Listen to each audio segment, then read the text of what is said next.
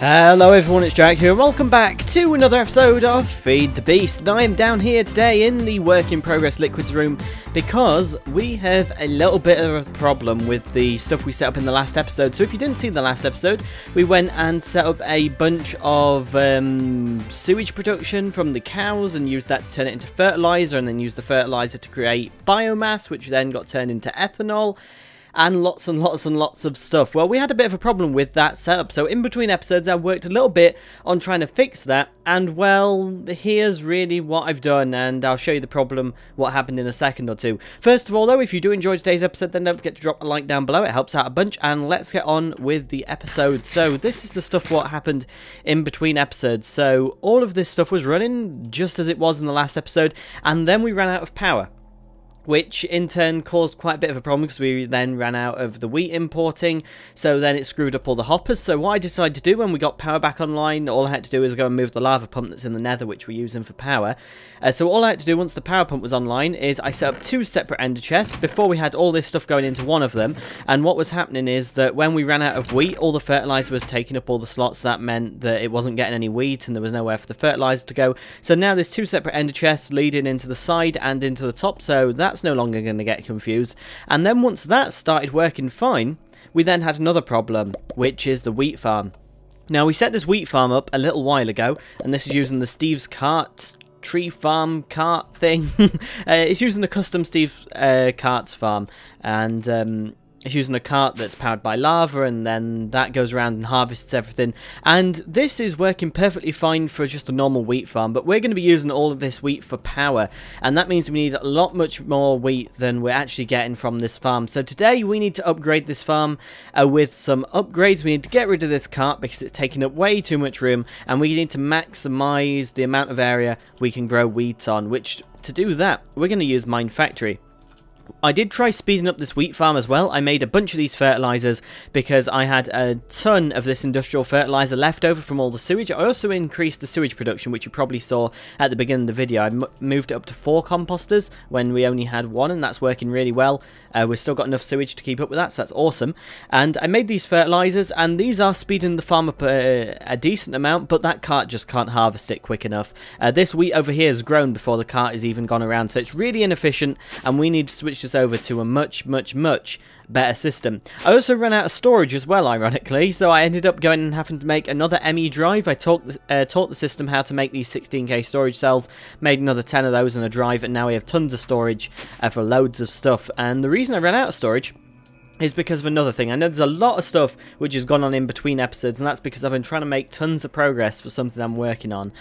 So in between episodes I've been quarrying a ton in the Twilight Forest, tearing down all the big towers with like the Twilight Liches in, the UR Ghast or whatever they're called, and I now have an absolute ton of stuff in here. I've got to set the quarry up one more time to finish off the tower, but we will do that another day because I don't want to do that in a video. I want to get the farm set up, so that's what we're going to get started with right now. So let's actually, yeah, let's get started with it instead of me rambling on. So like I said, I need to improve the farm. So what we're going to do instead of using the cart is we're going to use a planter to plant all the seeds. And that is made with this little thing just here. So let's find a planter, not a plater. It's a planter. I can't type today.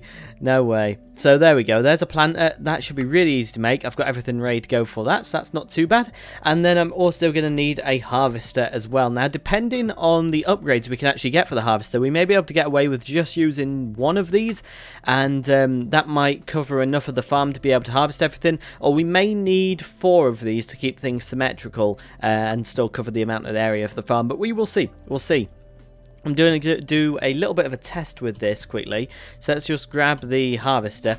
Now I think this is just a 3x3 range in front of the harvester, and I think the plant is a 3x3 range, so if we want to bring that up to somewhere like 15x15, we're going to need some massive upgrades, and the upgrades we can get are actually all of these ones here. So we can get up to an 11 upgrade, so I think that's 14 block radius, and I think the farm is, what is that? That's 1, 2, 3, and 4, 5, 6, 7, 8, 9, 10, 11, 12, 13, 14. So we are probably going to need more than one of these harvesters, but we'll roll with one for now and we'll see how it works. And I'm going to hook it up just here because this is the closest place to all of the energy conduit, so we've at least got somewhere where we can test it. Now we're going to need a little bit of energy conduit for this, so let's just grab some out of here.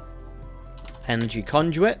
There we go, and let's grab 10 of that, and we'll also grab a chest just to quickly test this out with. Now, I'm not going to do all the setup for these on camera because I do have something a lot more exciting planned for today. Something that I've been really wanting to get done for a while because we really have no armor at the moment. So I want to get a power armor suit set up today, probably. Depends if we've got all the stuff to do it. That's why I've been quarrying quite a bit in between episodes. But that's the plan for today. But I do want to just quickly test this out on camera and see how much of a range this has. So it does a 3x3 area in front of it, so it should cover this area I'm standing in and nothing else. So let's try a maximum size upgrade, and what I want to do is see if it covers this entire farm, because I can remember in FTB Unleashed the 5 upgrades attempt to do more than a 5 radius, which is kind of odd. So that's why I just want to quickly test this out and see if this works. So let's have a look. So we need a upgrade and an emerald one.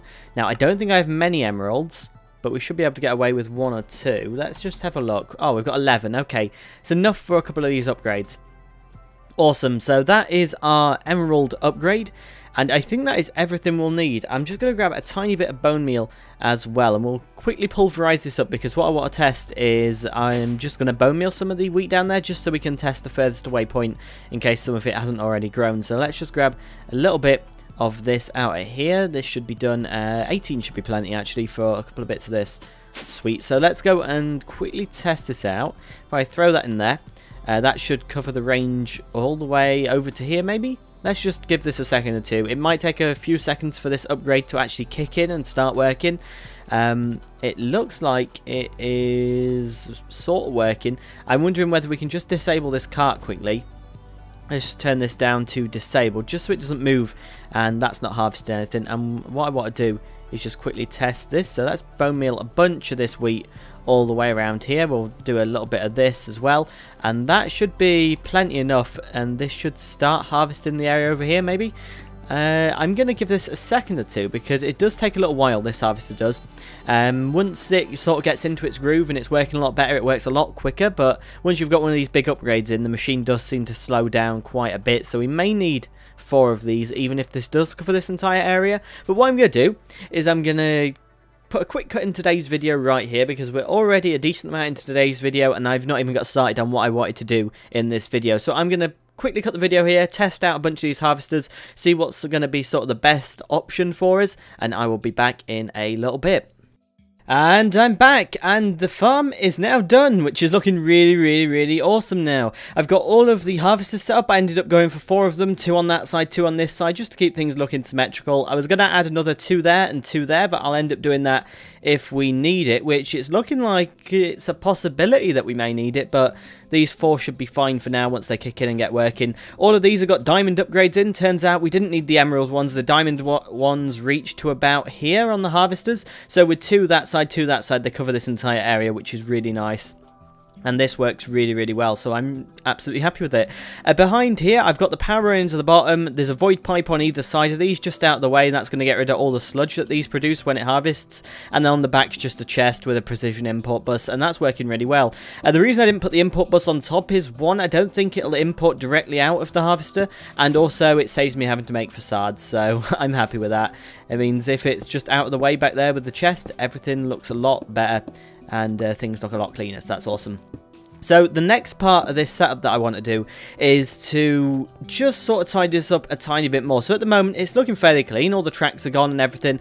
It is sad that our Steve's Carts farm has disappeared and gone, but hey, I suppose everything is a lot better now, so that's something we can look forward to. Now, to improve this farm a tiny bit more, I want to get rid of these little bits here because they look really ugly and I don't like it. So what we're going to do is we're going to make something which is a lot cooler. We've made some of the things from open blocks in the past, which are these tanks. So hopefully we've got a couple of these left over. We've got 1, and I can make another couple of these. So let's go for 4. And what I want to do is I want to make some sprinklers. Now the sprinklers are really awesome. And if we take a look at them just here, we need a few things, which we should already have. It's just the redstone torches we're missing. Now, what the sprinklers do is they mean you can remove a source block of water from land, and then these will go ahead and fertilize the land. And I think it does a lot more than just one normal source block would do, so I think they cover a bit better range. So that's going to be awesome. 4 of these are going to be really cool, and I think they're going to look super awesome once they're done. Now, for that, I'm also going to need the ender tank with the water in, and I'm going to need some liquid ducts as well, just to keep these filled up with the water. So let's see if we can find some liquid ducts. Oh no, they're fluid ducts, aren't they? I always forget they've changed name. So there we go. That should be everything we need. Now there's one more thing I want to quickly do before we move on to something else. And this is something I found in a hollow hill in the Twilight Forest while I was quarrying. So this is an uncrafting table. And what I want to see if I can uncraft this and get my emeralds back. So we need 9 levels. And yep, awesome. So that's used 9 of our levels, which is really cool. But it gave us our emeralds back, and since we're that short on the emerald supply at the moment, that is really kind of useful. It's helped us out a little bit because we are going to need some emeralds later when we start messing around with the power suits. So let's just head back up here quickly. I'm not sure why, but I'm getting a little bit like frame rate loss. I'm like at 20 FPS around here, which is really odd. I think my computer's dying. So let's go and just quickly hop down here, and we'll set these up. So all of these sprinklers need a tank below them, and that tank needs to be filled up with water. So I tell you what, I'm going to get this done off camera because there's going to be a lot of fiddling about, moving the liquid ducts around, setting the ender tank up, and all that type of stuff. Just quickly though, before I do that, this is what I did with the planter. So this is how all the seeds are getting replanted. Below here is just the planter, and there's a diamond upgrade in there that perfectly covers all of that area. I think it might be a little bit overkill as well. I think we might be able to get away with a smaller upgrade, but I had plenty of diamonds, so that's fine. And there's just an export bus putting seeds into there, so that is working really, really well. Anyway, I'm going to get these tanks set up and the sprinklers, and then we'll move on to doing something with the power suits. Oh, check that out. Doesn't it look so amazing? Well, it looks really pretty as well with these sprinklers. Now, the only problem is that with all this Mine Factory stuff running and everything, my computer's really not liking it. My frame rate's really dropping, so I'm going to have to figure something out in between episodes to fix that. Maybe turning particles off might even help, or disabling something in the configs. I'll have a look through, see if there's anything that happens. But it did this before on FTB Unleashed as well when I used a lot of Mine Factory stuff, and I had to move it all away from my base. So that might be what I have to do here, but we'll figure that out in the future if it becomes a problem. Anyway though, let's actually go ahead and get started with the power armor, because I finally want to get a suit of armor. I was going to use a suit, try the, I think the Mage's robes out from Ars Magica, and I was going to test that out a little while ago, but I decided that I'm not going to be doing anything with Ars Magica. It's not really my kind of mod. I've been messing around with it a little bit in a creative world and haven't really sort of enjoyed it, so I don't think I'll be doing anything with Ars Magica in the series, which is kind of unfortunate. I did say at the beginning I was planning on, but if I'm not going to enjoy it, I'm not going to do it. So anyway, we're going to just get straight on and make a power armor suit, because I need a new set of armor. I went into the Twilight Forest and kept dying to some of the bosses and things like that, so I need something. So if we click on this Tinker Table, you can see that there is nothing in here. Now, I've already done power armor before in the FTB Unleashed series, so I'm not going to go too in detail with it today. All I'm going to do today is we're going to make the very basic sort of bits of armor, and then I'm going to do all the modules and stuff off camera and get that done out the way. So I think it's at modular power suit, so we need to just turn this synchronized thing off. There we go. And we need to do at modular.